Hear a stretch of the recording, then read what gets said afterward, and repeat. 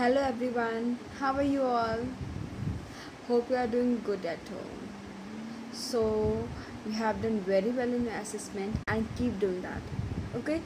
So, today we will start with chapter number 4, that is Raghu's dream. Now, here we go. So, before I explain the chapter, let us look at the meanings of some new words used in the chapter. So, now we have chapter number 4, that is Raghu's dream. So, the chapter is about Raghu and his dream. So, here we go. Raghu was very excited today. He had his English exam. English was his favorite subject. So why he was excited? Because he had his English exam and English was his favorite subject. Now Raghu, English is my favorite subject. I hope I do well in my exam today. So he was hoping that he will do well in his exam because English was his favorite subject. Soon it was time for the exam to begin. Miss Ray started giving out the question papers. Raghu waited impatiently. So Miss Ray was his teacher. So she started distributing the question paper. And Raghu was waiting eagerly. Now Raghu, I am so eager to write the exam. I wonder if questions on my favorite lessons are included. So he wanted that the questions from his favorite chapter should be included. When Raghu got the question paper, he was shocked. He couldn't believe his eyes. Why? Now let's see. There are 4 spoons and 6 plates on each table. How many? What is this? This is not the English paper. So because as he was knowing that it was his English paper, but there were maths questions. Raghu, ma'am, there is something wrong. The whole class looked at Raghu. They couldn't understand what was wrong. What's the matter, Raghu? Are you all right? So when he said that, ma'am, there is something wrong, so everyone started looking at Raghu. They were not able to understand what was wrong. And so Miss Ray asked Raghu that, what's the matter? Are you all right? Raghu said, ma'am, there has been a mistake. This is math paper. Miss Ray spoke kindly to Raghu. Of course, it's maths. Today is the maths exam. No, it couldn't be. Today is the English exam. So he was quite confused between English and maths exam. Everyone was surprised at Raghu's words. So everyone were wondering that what he's saying. I think you must have mixed up the dates. Did you check the date sheet?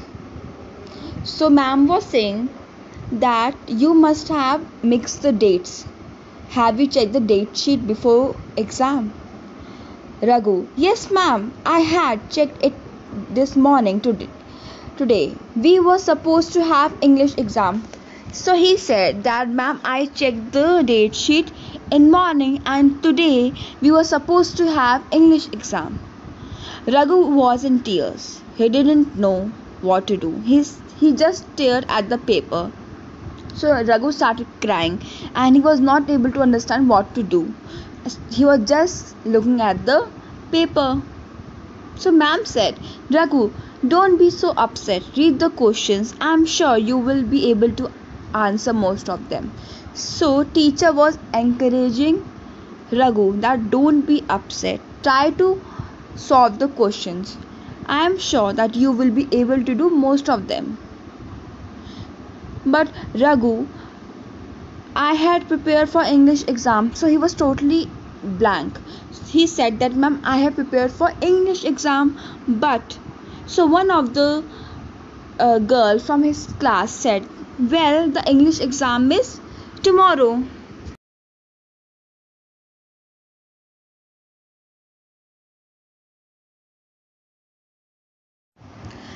Raghu kept on speaking to himself. I was supposed to be English today. I know it was supposed to be English today. So he was talking to himself that I know it was supposed to be English exam today. So Raghu's mother noticed him kicking around in his bed, muttering something. So muttering means that he was speaking in a low voice. Raghu, wake up. You must be having a bad dream. So mother said that just wake up. You had a bad dream. Oh mummy, where am I? So he was asking his mother that where am I? Mother said, in your bed, Raghu.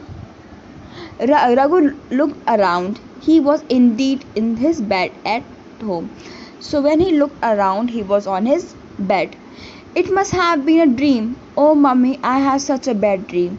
So he was like, mummy, I had a bad dream this morning. So mother said, calm down and tell me all about it.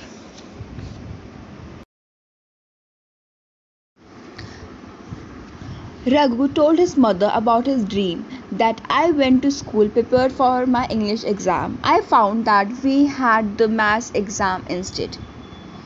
So mother said, oh my poor boy, have you forgotten that your exams are over? Today is the first day of your holidays. So his exams were finally finished. So that's all for today. Now we will meet you in our next turn. Okay, till then, be safe, keep smiling. Bye bye.